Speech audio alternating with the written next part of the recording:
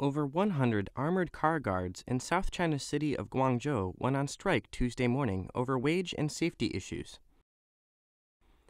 The guards are in charge of escorting vehicles that transport cash between the city's banks. The ongoing strike started at 7 a.m. in the city's Baiyuan district.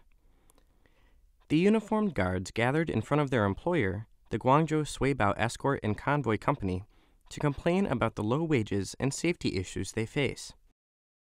A guard surnamed Liang said his monthly pay is just 2,800 yuan, or $462, adding that such a wage is not enough to get by in an expensive city like Guangzhou. Many local residents complained about a lack of cash at several of the city's ATMs and banks that was caused by the strike. On Saturday, a security guard from the same company was killed when his gun accidentally discharged after he bent over to pick up his phone during a company assignment.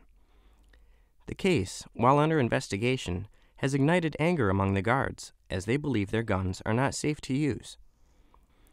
Local officials have arrived at the scene to begin negotiations.